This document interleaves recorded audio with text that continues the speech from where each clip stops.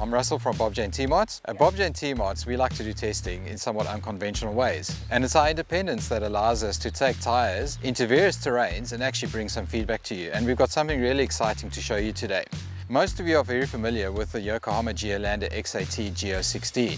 It's been on the market for a while, it's become very popular, and we've watched it grow in popularity over the last couple of years, and we've been running it on a Toyota Prado. Now on the Triton next to me here, we've got the brand new Yokohama Geolandar A XD, which is the G017. A tyre Yokohama's just brought to market, slightly different, but positioned above the G016 and just below the G003. So what they've done is they've brought characteristics of these two tyres together to bring you an extra duty tyre that you can take off-road. So we came into the Victorian High Country and we thought, let's give it a crack and let's see what these tyres are all about.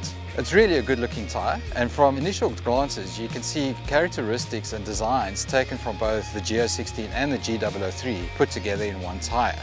But what can I tell you about it, having used this tyre for the last 2 weeks? In the off-road environment, these tyres instill a great deal of confidence. They've been very sure-footed, great steering response, and I've enjoyed driving them in the various terrains. We've had rock, we've had mountain passes, we've done a couple of river crossings on it, we've done climbs, and we've done descents.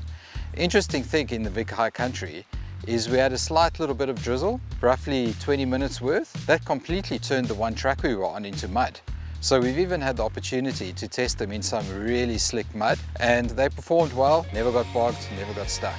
On the bitumen, a little bit noisy, so if you're not wanting the noise factor on your four-wheel drive, stick to the G016. But if you want an extra duty tyre and you want to take it off-road and you want to get something a little bit more but just below the G003, this G017 could just be what you're looking for.